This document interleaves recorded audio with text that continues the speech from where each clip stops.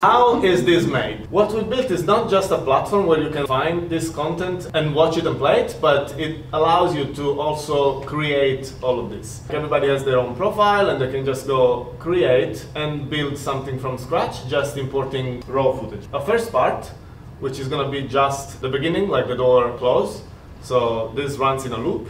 So we can get inside this and define an interaction area.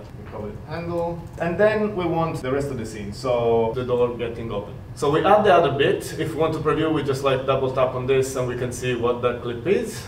So this is the door up until this moment, and now we just connect the two together. If we connect on video end, the first video will end and lead to the next, but if we connect with handle, the first video will keep running in a loop until somebody clicks on the door handle and then it leads to the next video. So if we play it now, this is still like going in a loop, like the shadow gives it away. But then once we click, we move forward to the next video. So it's pretty simple to connect videos together and create something interactive where you can actually use real footage. But what if you want to use AI?